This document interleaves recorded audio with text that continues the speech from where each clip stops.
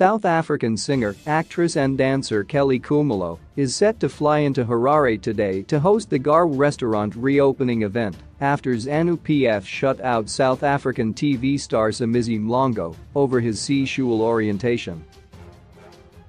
Somizi was set to host the VIP launch of the restaurant's reopening in the capital this afternoon at a cost of R250,000, but organizers of the event bowed to pressure from ruling party acolytes. Most gays and lesbians in Zimbabwe have to hide their sexual identity as discrimination, exclusion and violent attacks remain a constant threat. Zim Morning Post understands that the Idol's SA judge had agreed to a R250,000 purse to host the gig and embark on social media campaigns aimed at promoting the eatery's brand. Somizi was set to fly in yesterday, but his invitation became unattainable after calls were made for him not to attend on grounds of his sexual orientation, said an insider.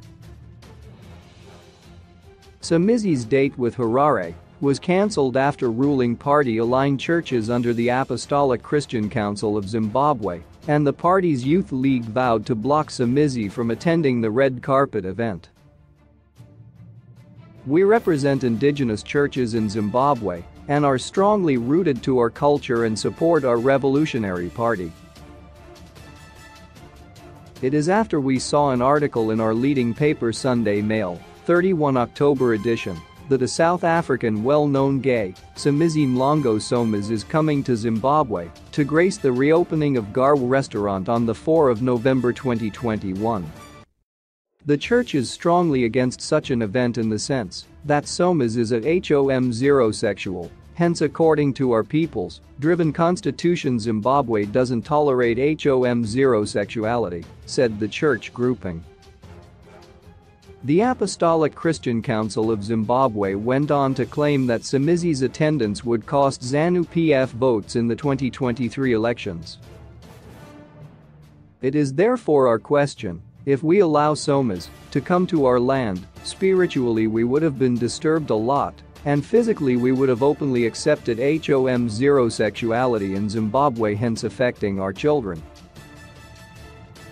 This move will also affect our revolutionary party ZANU PF by disturbing the 5 million votes win needed in the next 2023 harmonized elections, for it is publicly known that our party strongly stands against homosexuality," the churches claimed in a letter copied to President Emmerson Mnangagwa. After reading the article and spreading the message to all our congregations, they all expressed ingratitude and felt vulnerable for our rights. "We feel we are being violated.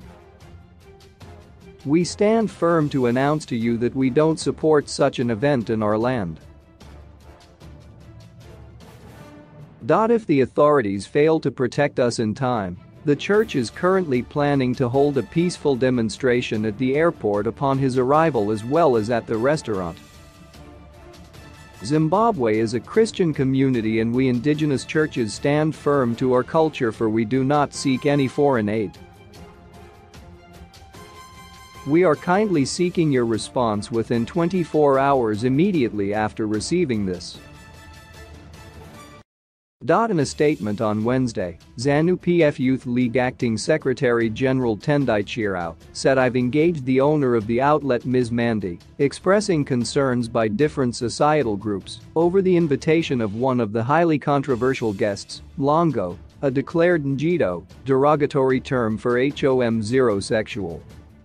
I'm glad to announce that the owner took heed of the great concerns and elected to remove the said Njido from the guest list and never to associate themselves with the said character again." In Zimbabwe and other African countries, it is often claimed that homosexuality is un-African and a deviant Western ideology.